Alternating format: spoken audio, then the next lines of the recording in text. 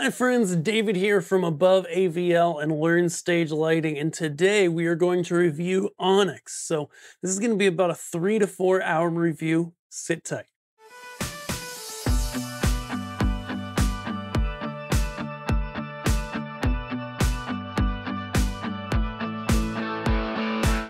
Okay, I kid somewhat, but to be honest, if you're gonna fully review Onyx, it could take a really long time to get into a lot of the details, get into the weeds, and really discuss all the different aspects of Onyx from a software hardware perspective and how to decide if it's right for you.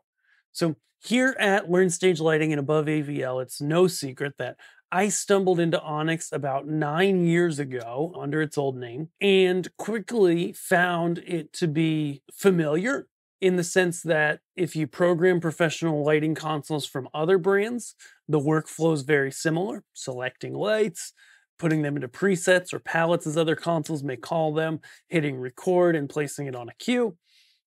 Pretty similar to a lot of other professional grade lighting consoles. So you found it familiar, but also quickly found that there were some parts that were really unique about it, and was why pretty early on I was talking to a production manager friend of mine, only a year or two into Onyx myself, who said, once people go over there, they really don't come back to other consoles. And that's always kind of stuck with me. And I found that to be true a lot of the time. And so Onyx today is, it's moved forward. It's got other stuff than it used to have. And what I want to do today is kind of talk about, okay, what are some of the pros and cons of going to Onyx versus a more basic or intermediate level lighting console? Like why go to a pro lighting console like Onyx?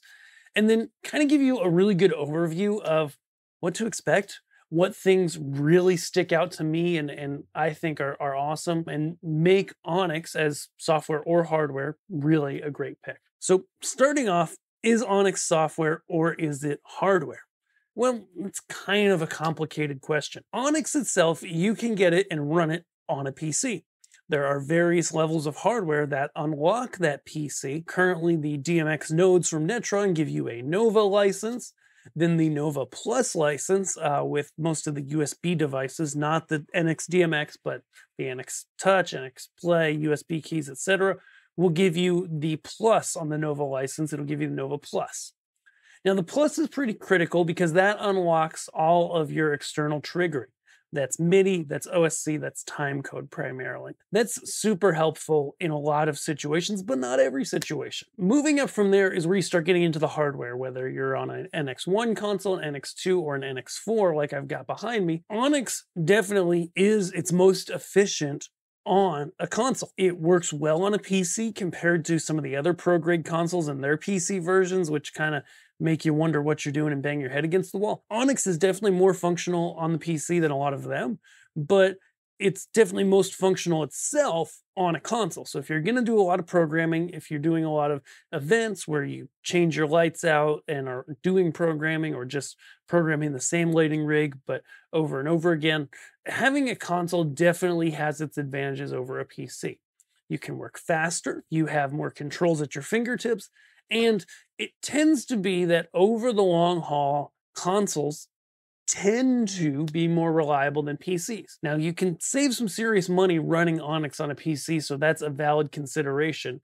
I'm just saying that, like, when we have customers that have installations where they run Onyx, a lot of times it's churches, right? Because that's who's trying to save money. A lot of times people will run into these really obscure bugs that you really only can hit on a PC version. Part of the program kind of seizing up or struggling. And this is something that nobody runs into on consoles. It's kind of specific to this one PC, right? And so that's the kind of thing that may or may not get fixed by developers, just because, simply put, if it only affects 1 or 2 users, then it's not going to be a priority. That being said, Onyx is really reliable on PCs and works well for a lot of people. But let's go ahead and look at what some of my favorite features are of Onyx and why we really like it. So we're in here on the PC. And so the 2D plan view is one of those things that got added years ago that can really be helpful, right? Because you can bring up your lights, you can see what they're doing. It works really well. And in fact, if you give them a position, right, you point them somewhere, or in this case, all over the place, because I got that as a chase, you can kind of see a rough approximation of what your lights might be doing. So that's pretty cool. So 2D plane's one cool thing. You know, it works like a traditional lighting console in the sense that you have playback faders on the bottom. You bring up things that are on encoder wheels when you select lights.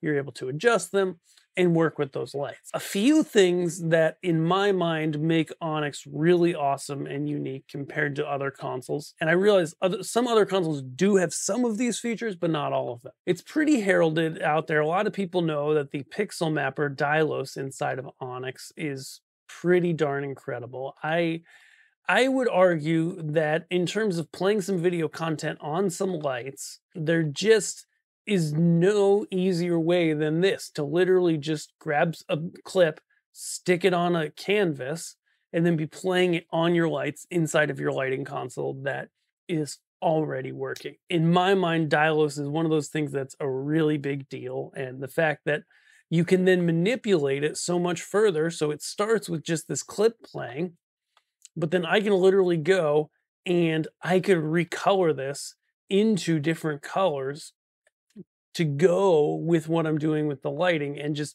do that at the snap of a finger like that. That's really incredible stuff. Not only that, but some of the newer stuff that's added is audio. So right now this is attempting to pick up a BPM off of the audio coming in on my computer on this microphone that we're not using. And it's using that BPM, and it can use that BPM to run the video. So now the speed of the video content is based on this microphone over here. If it catches a BPM, which it doesn't do as well with tapping, it definitely does better with real music, it can just sync to that. And I can do this on any Onyx console, not just the PC. I can do it on that NX4. I regularly plug in a measurement mic with a USB interface, and I'm off to the races. You have the ability to analyze audio, to run BPM, to do all kinds of stuff like that. It's really stinking cool. Similar to that is how Onyx handles, well, everything. So in a lot of other consoles, if you want to take a fader, for example, and bring it up and down and have, as you bring the level up and down, have it adjust the amount that an effect is running as well as the intensity of the lights, it's actually really hard to do. In Onyx, everything is actually stored as a parameter, okay? So all of anything you do, you know, the media you chose in Dylos, the coloring in Dylos, the effects speed, the effects size, even down to how it distributes the effect across multiple fixtures. All of that's stored as like a regular parameter. So you can just put that in a queue and use an override type fader to have it change as a fader goes up and down. That's really important. That's one of those things that, you know, between that and also the cue blender, which is this cool playback that has multiple cues on it as you move the fader up and down. Those are some things that you literally cannot do on other consoles, and I think it's pretty stinking awesome. It's one of those things that I use on a fairly frequent basis, and it saves me time, saves me faders, helps me do my job better. Let's go over to the NX4 and talk a little bit about Onyx hardware in a full-on console and what some of the benefits are to that and why, honestly, we really like it. All right, so I'm here at the NX4, and you know, there's a number of things we really like about these surfaces, and having the NX4 here allows us to really show you some of the pros and cons on any console. So just as an example, Onyx, no matter what console you're on, basically has some different sections of playback that always apply the same way. And I'll flatten this down a little just so it's a little easier for you to see. Okay, first are your main playback sections. So every console has these main 10 faders at the bottom of the screen. On the NX2, they're the main 10 faders. On the NX1, they're the main 10 faders, and they're, again, the 10 at the bottom of the screen. Okay, and so these are super, like, center. Those are kind of the typical faders where people put things. Okay, now on your NX1 and NX4, my two favorite consoles of the range, you have the ability with motorized faders. You actually have faders or playbacks 11 through 20 on these buttons here. Now on the NX4, you get these sweet LCD labels that tell you what's there. On the NX1, you're not going to have those, but you know, it is about a third of the price. And so the beautiful thing about this is that I can actually flip these faders either with this on-screen key, or I can assign it to an F key, which I thought I had done, but I hadn't. But you could do that, and then everything that was on these buttons that didn't have level control now hops over to the faders, and vice versa.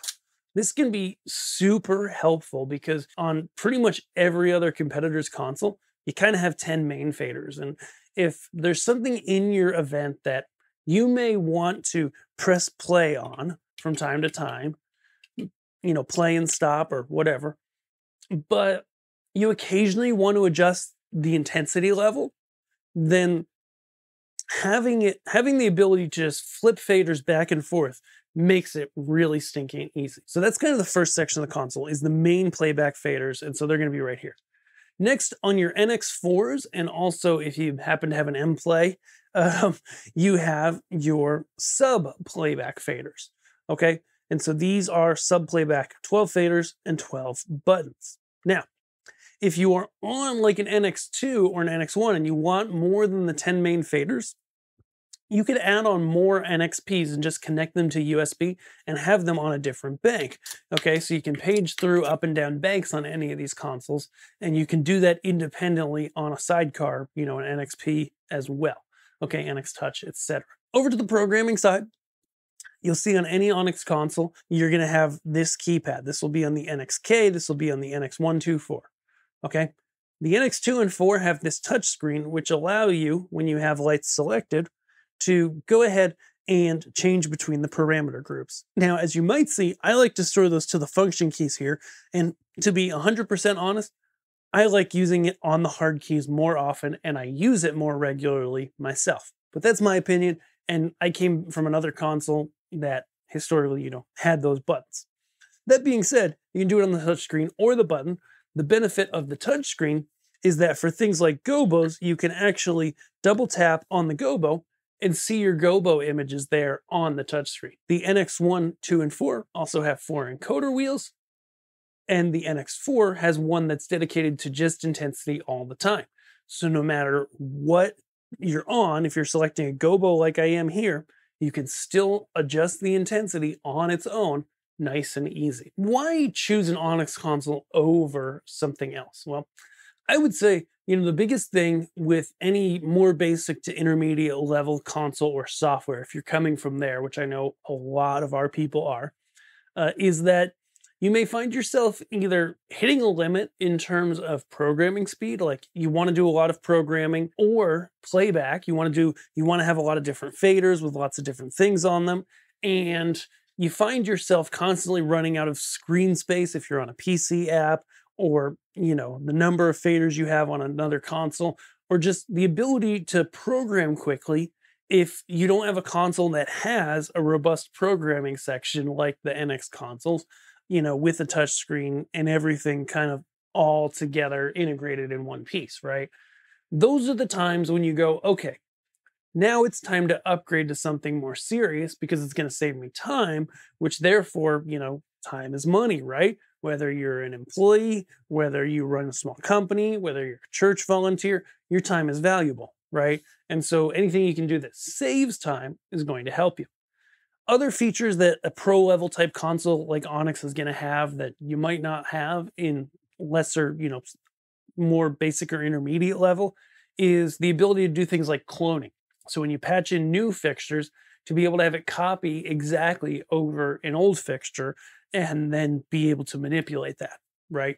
That's something that they have. A preset based programming setup, or in this case, preset or palette based as others call it, where you can select your lights, select a color from a bank of presets, and be able to modify those later and how your cues update from that previous, from that programming. Okay, it can save you a lot of time, save you a lot of effort to do these things later. It's something that more basic lighting consoles aren't going to have, and so it can be a reason to jump up to something higher. So where does that take us? Obviously, if you've watched anything we've done online over the past years, we've been a fan of Onyx for a long time. It's a great software, and it continues to grow in leaps and bounds and add more beneficial features every year. Is it perfect and does it have everything? No. but it provides a terrific value whether you're on a full console like this or just on a PC or anywhere in between. If you're more interested in Onyx, if this has piqued your interest, one of the best things to do is just go and start to watch our tutorials on them. You'll recognize my voice in almost any Onyx tutorial out there. We did the official ones, we've done lots of other ones, and take a look at it. And then write into us. Head over to our contact page over at Above AVL. If you're in the US and you need to purchase a console, then reach out. You can bounce some ideas off of us, and we'll let you know our opinion on what the best fit for you would be. And remember, all of our people are not on any commission because we want to win your business for like the next few decades. So if we could do that, let us be of service to you so that we can help you and be your equipment dealer for not only lighting equipment, but audio and video for the next decades to come. If that sounds good, we'll see you there. If not, no worries, but thank you so much for watching. We'll see you guys in our next video and continue helping you finding out the right console, checking out all the great gear here on this channel. We'll see you there. Thanks.